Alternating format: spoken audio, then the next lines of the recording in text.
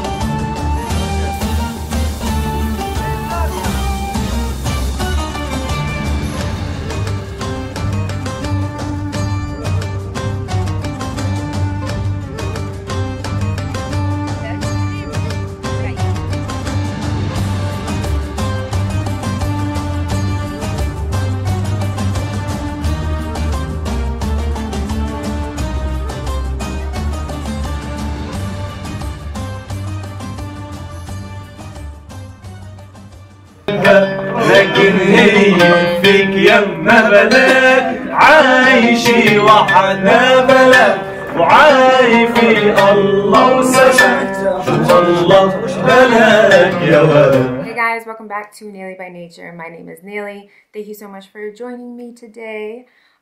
So I'm in Nablus, Palestine. This is my first week in Palestine officially. I arrived last Saturday, I believe, and I arrived through Tel Aviv and then spent a night in Jerusalem, and then the following day I traveled to Nablus, Palestine. And my time here has just been so wonderful, honestly so unexpectedly wonderful. I am just overjoyed and just like shocked by the friendliness of the people here and just like the progressiveness.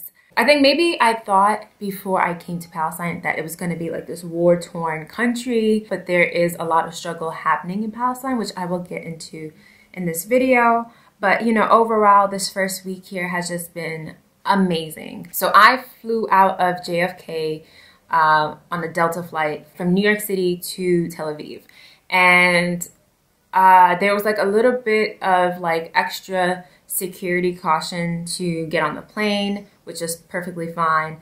But when I landed and I had to go through immigration, because me and my niece have both Arabic names, we were both questioned. So we were kind of told to sit outside, and we waited for maybe like 3 hours until someone came to like speak to us, and they asked us a few questions, and then we were on our way. So I guess that's just their protocol, whatever. So that was fine. We waited just about 3 hours. It was kind of intense. To be honest, I was pretty calm throughout the whole situation. I was just, towards the end, just getting a little antsy, ready to leave, take a shower. It was like a 15-hour flight, so I was just ready to like lay down and go to sleep.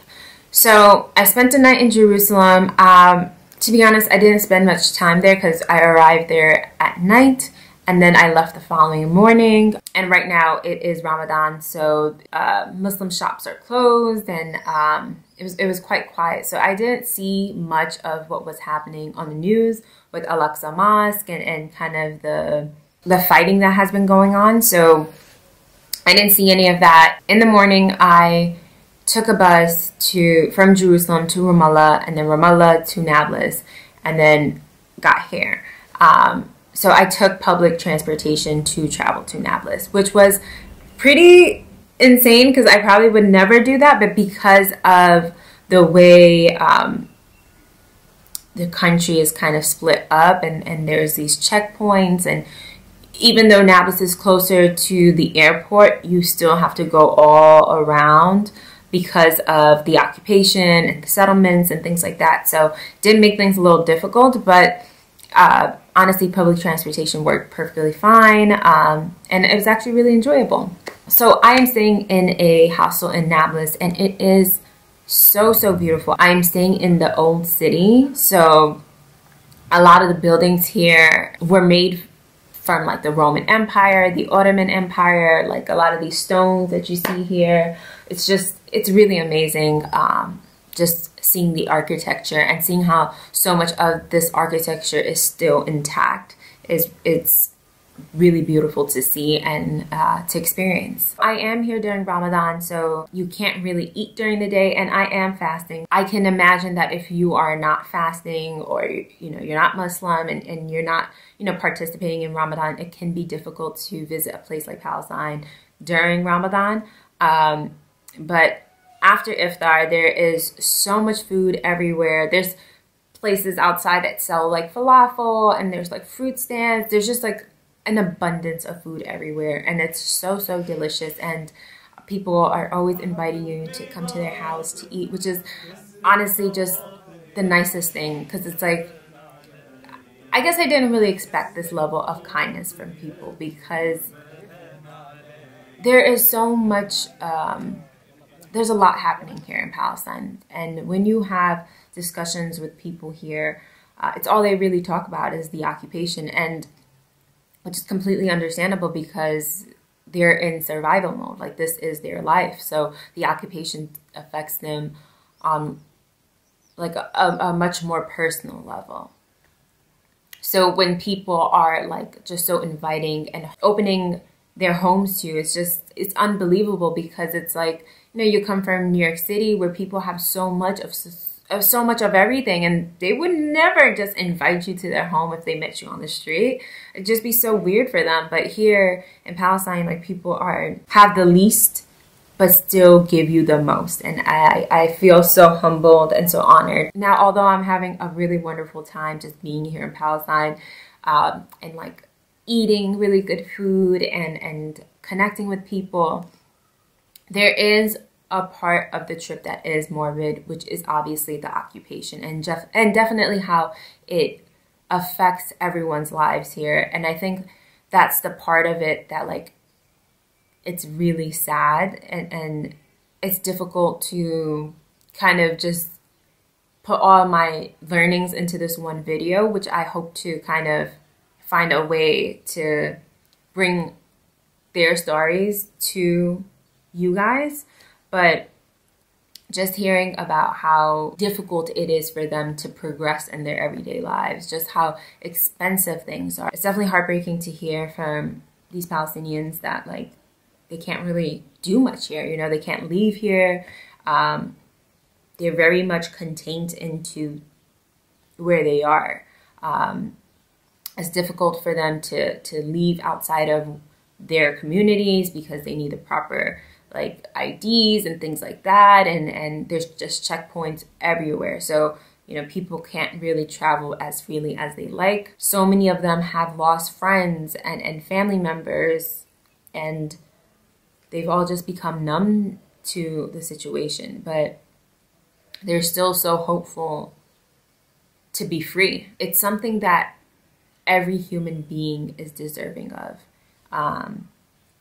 But they don't have it. At the same time, seeing them be so resilient and still be so hopeful and still be so kind and loving, it's inspiring for me to see their resilience in just like continuing their day despite, like, 20 minutes from here, there was like rockets, being thrown at them by the Israeli government. So it's like these things are happening. There's shootings everywhere. People are dying everywhere. So much chaos happening right now in the country, but every day they get up and they continue to move forward. Just seeing the complexities of a country and realizing like everything that, we're being told in the US media, it's not true. And I think I honestly feel so happy and blessed to be here, because I feel like I'm looking at this situation and this conflict and this war with a completely different lens. And I do hope to spend time here and in Israel to really get to know people and to really tell their stories. So in the next few weeks, I'll be doing more interviews and kind of take you guys along with me when I go visit different parts of the country, and kind of bringing different perspectives to you guys, because I don't think that these are the voices that are being heard, especially in the US media, and I think that these are voices that are deserving to be heard. I'm really happy to be here, and I'm so happy to bring you guys along with me on this journey to really tell these stories as truthfully as possible, as the people who want their stories to be told, to tell it exactly how they want it to be told, and to allow you as a viewer to discern for yourself like what is truth, and maybe put yourself in the shoes of people who often are silenced. So I really hope that you guys join me on this journey and support me and continue to subscribe and comment. I would really appreciate it. Thank you so much for watching. I will see you guys at my next video. Bye.